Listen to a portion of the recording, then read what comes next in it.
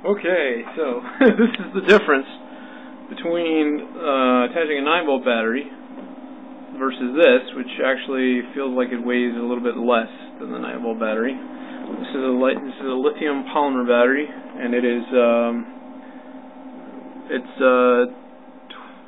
7.4 volts, 1,300 milliamp hours at 6.9 watt hours, right? But it's 2-cell.